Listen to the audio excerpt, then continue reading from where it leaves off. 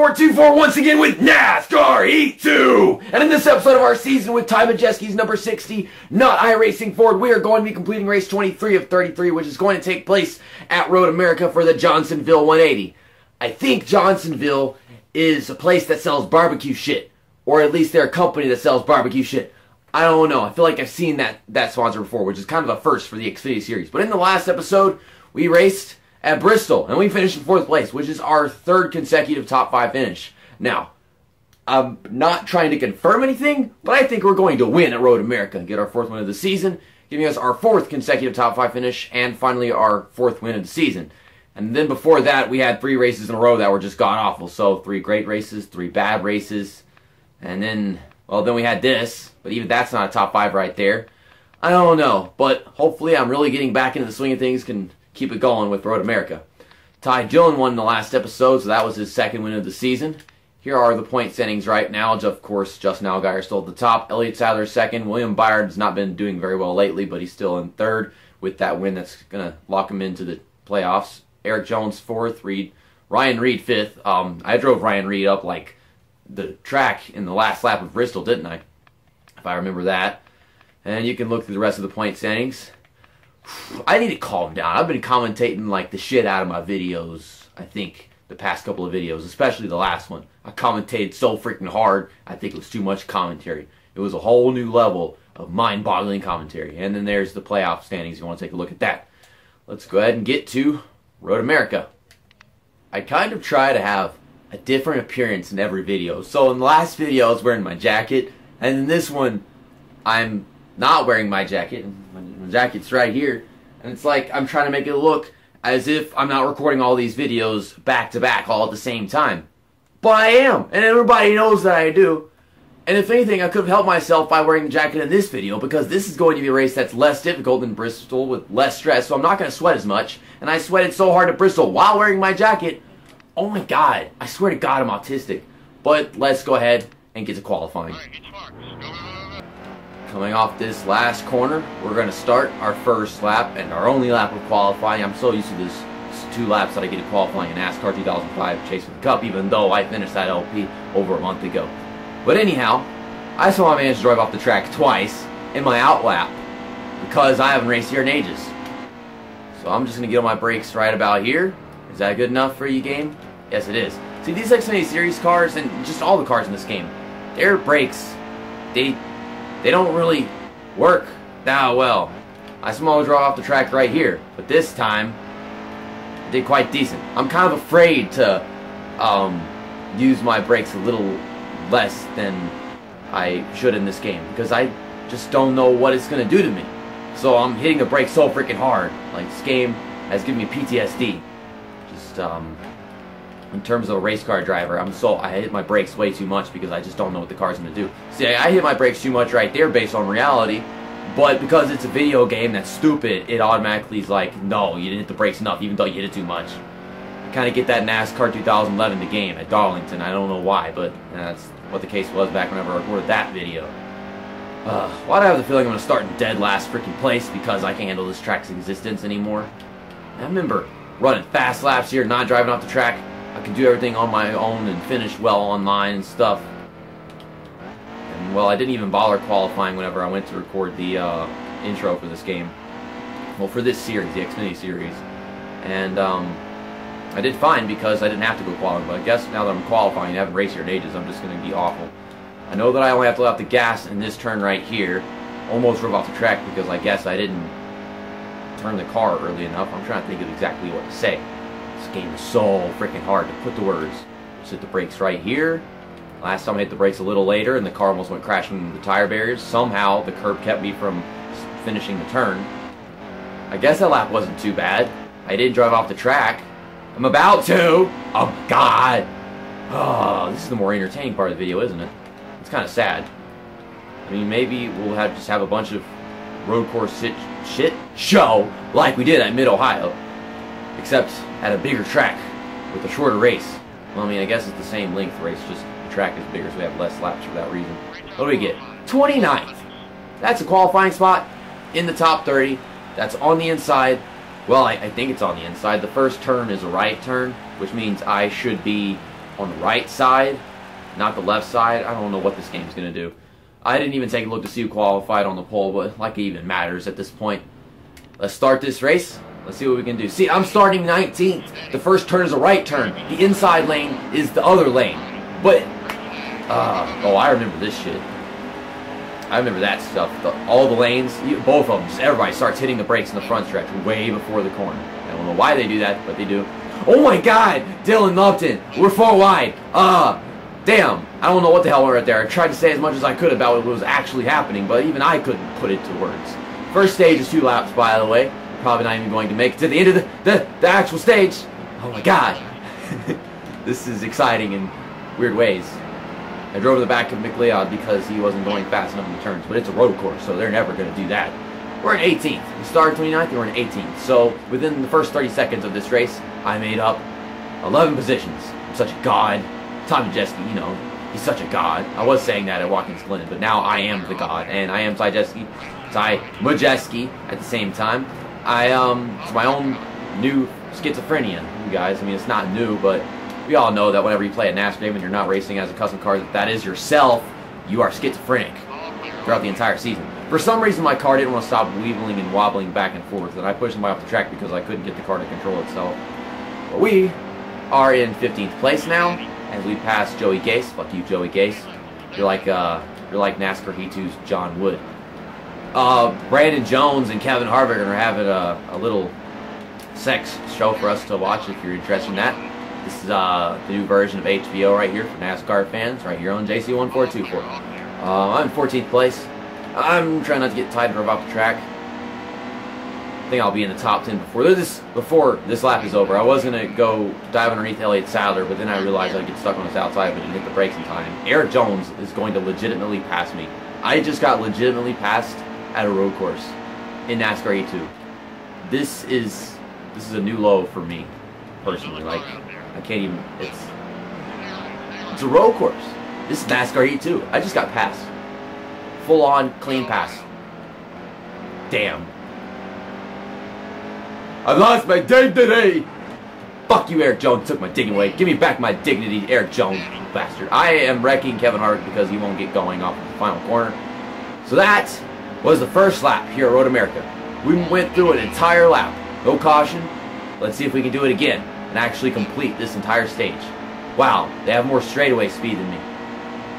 What did I do to deserve that?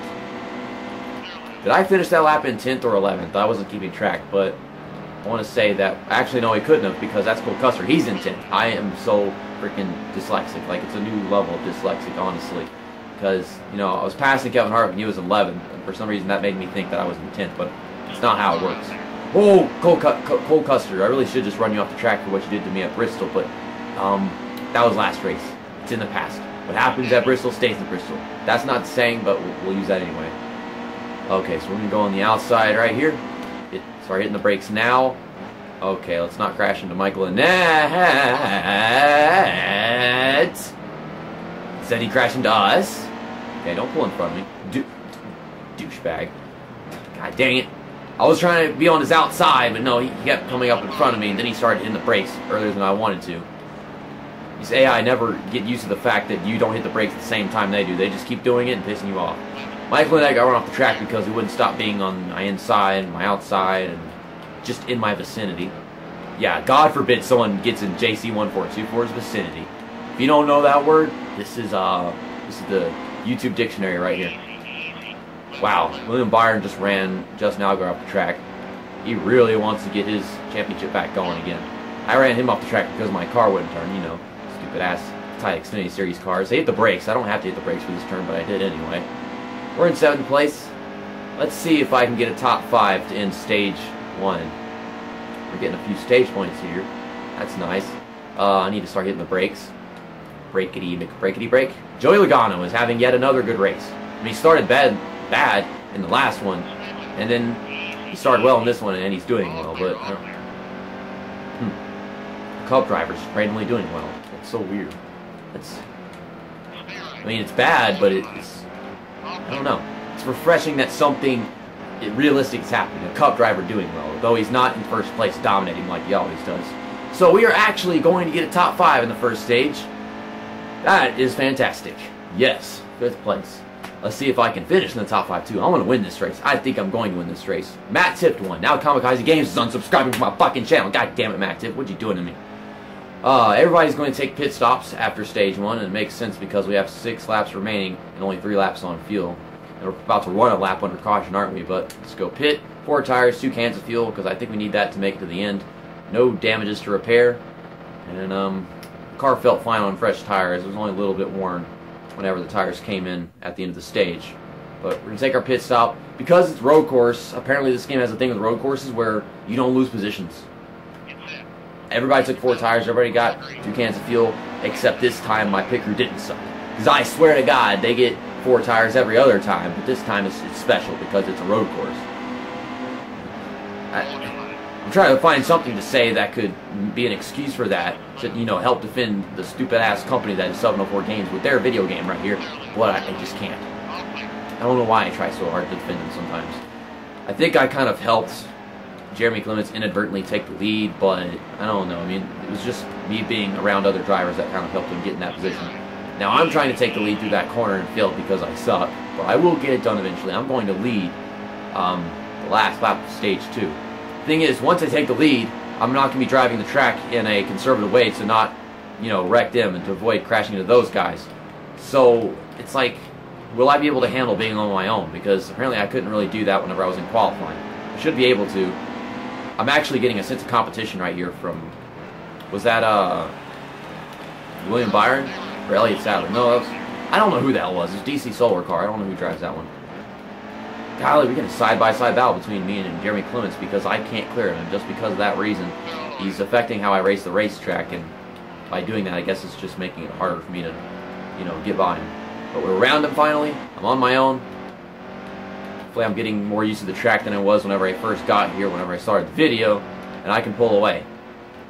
Unless a caution happens before I can end this stage. I think we've got this one in this bag at this point. This.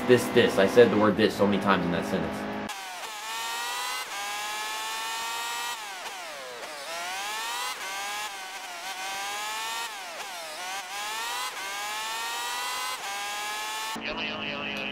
Wait, we got a caution right at the start-finish line, which in stage 2 early, I kind of like that. I don't have to run any more extra laps. Everybody's going to take pit stops after stage 2. So we're taking pit stops after every stage, apparently. And I guess that happened at Mid-Ohio and what's the other place that we went to? Watkins Glen. 2 cans of fuel, 4 tires, because I know I'm going to need it, and they're probably going to do the exact same thing.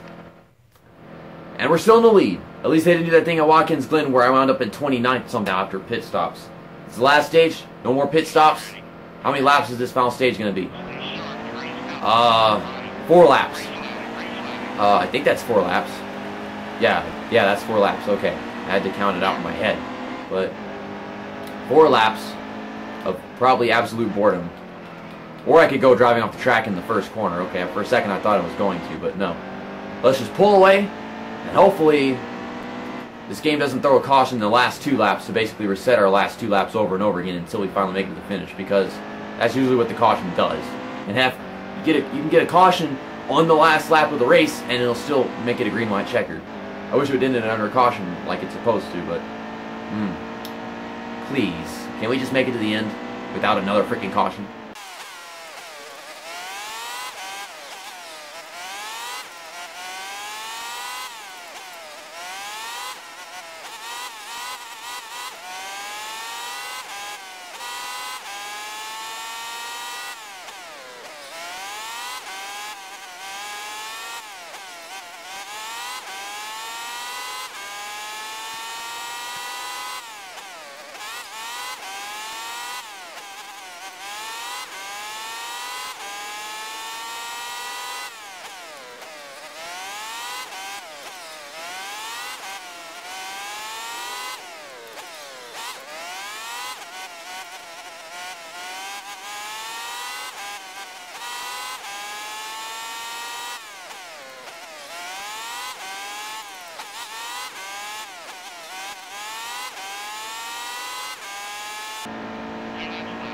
Yeah, what he said.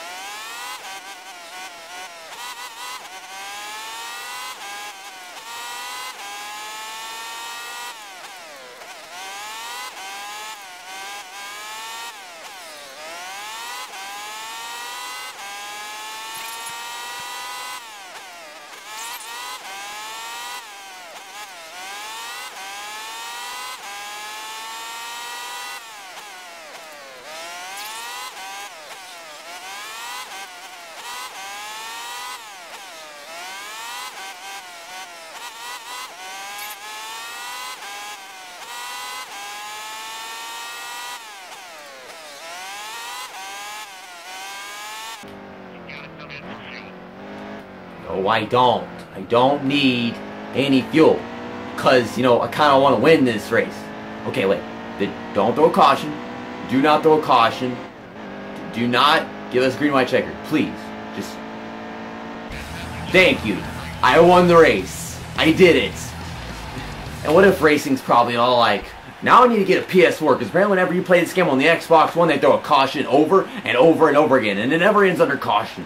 It, you know, it always gives me a green, white, checker, because I remember watching him race at this track in the Xfinity Series in his career mode, and it was just agonizingly stupid. But there you have it. I ran that entire final stage. We had no cautions. I pulled away. I almost drove off the track, I think, like twice, and I wasn't really adjusting to the tower that well. But that was our 4th consecutive top 5 and our 4th win in the season. My PS4 literally just ran out of memory to record this video because this race was so long and stupid. It says 18 minutes, but I guess I spent freaking 12 minutes just qualifying and all that crap. Daniel Hemrick finished 8 laps down. He apparently got a DNF. I guess that was what brought out that caution halfway through the race. But we won a stage, and then I guess we won the last stage of the race, so I guess that's 2 stage wins, but not really. Matt Tifft, he won that first stage of the race, but we got a 5th place finish in the first stage, so we also got stage points there, and you can look through the rest of the race results. I didn't record the victory lane celebration because that's kind of where the game started recording game footage. Well, not the game, but the console, whatever. That's why I kind of need to use my Elgato to record NASCAR Heat 2 and other PlayStation 4 videos, but I can't because my computer's a bastard. My computer's mom died, and now all it has is a dad. I'm my computer's own daddy. But we ran the fastest lap in the race, which is not that surprising. We led the most laps as well, leading 8 laps. Not surprising. And we were on the move because we started in 29th and finished in 1st. Did I also get the toughest break? No, Daniel Hemrick did because he started 13th and finished in 40th. If I got the toughest break as well as being on the move, that would not surprise me because that's how much of a goddess I am. I'm a transgender goddess. We have 3 races left until the playoffs begin, and 2 of those races are going to be completed next weekend, starting with Darlington for the Help a Hero 200, or the Sports Clips Help a Hero 200. That's an interesting race name. I kind of like it. Race 24. And then after that, we have Richmond for the Virginia 529 250. Virginia 529 250. What kind of stupid-ass race name is that? Just now, Geyer is still at the top of the points table, of course. And we had ourselves a little battle with him and William Byron halfway through the race, which was what made the thumbnail. I also could have gone looking for the moment with Jeremy Clements where we're battling him for the lead, but that was actually further back, so I didn't feel like it. And, well, there's the points table in full if you want to take a look at that. Blobbity, blobbity, blurbity, blur. Stuffity, McStuffity, stuff. I don't know why I view all the point standings. I don't think Austin Stitzel's even interested in my NASCAR E2 content. Prove me wrong if you do. You just don't comment. I don't know. But here is the playoffs table right here. Justin Allgaier is still at the top of the playoff standings because he's got 5 wins. But we are now in 2nd place because we just got our 4th win. And then you've got the rest of this stuff, which is not going to change that much from the last race because we just won, not someone else. Well, I'll see you guys next weekend at Darlington. From what I've heard, Darlington is one of the easier tracks in this game, though I don't know if that's actually true in championship mode. We'll find out. See you next time. That's that, and episode over.